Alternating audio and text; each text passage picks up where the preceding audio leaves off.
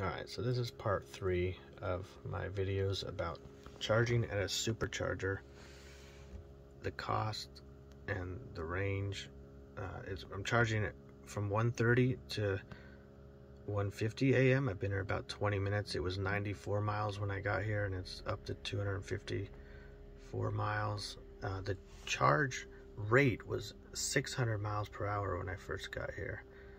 And it looks like it's about 10 miles per 100 miles of range. I don't know if that's useful to you. I guess that's about 50 miles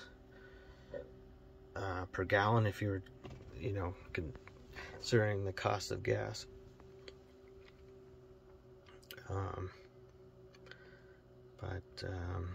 Anyway, I'm trying to compare this with what it costs to charge at home. We have the PGE EV2 rate time of use that's supposed to be cheaper at night, but I don't know that it's cheaper to do it at home rather than here. It looks like it's about 25 cents a kilowatt hour either way. If anyone has more information about this, I would love to hear from you.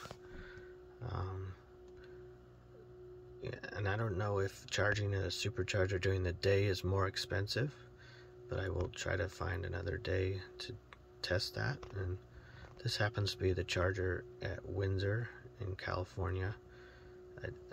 It's a 250 kW charger. Don't even know what that means exactly, but I think that's supposed to be the fastest rate, maybe. Other ones are about 50 kilowatt hours. The ones that's which what I was used to using with our Nissan Leaf before we switched over to this Tesla.